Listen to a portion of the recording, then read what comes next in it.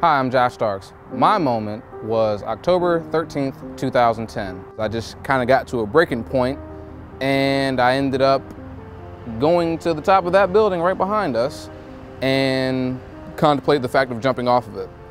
What led up to this is me, losing pretty much everything that I worked hard for in life. You name it, I lost it or had to get rid of it to pay a bill or because I couldn't find any work. I could see all the way to Stone Mountain, so that kind of made me pause because you get kind of like, I don't want to get all religious on you, but you're like, wow, this is like God's creation. Like, you see all the trees, you see the sky, because it wasn't a bad day. It was kind of like a sunny day, and that was the first thing. And then the second thing was, what am I doing to my mother?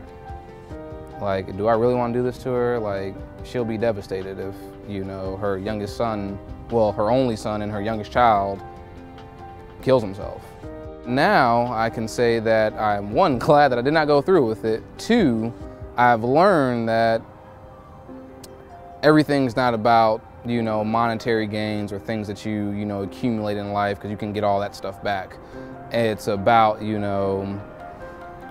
not wanting to hurt others, because that's a very selfish act of, wanting to commit suicide, because you're going to affect a lot of other people. And I learned that with that too, because a lot of people came out, and one person happened to be T.I., of all people, who I don't even know. Well, I kind of know him now a little bit, but came out and, didn't want me to jump off a building, and he doesn't even know me. So I learned, a valuable lesson that, you don't want to hurt yourself or others around you.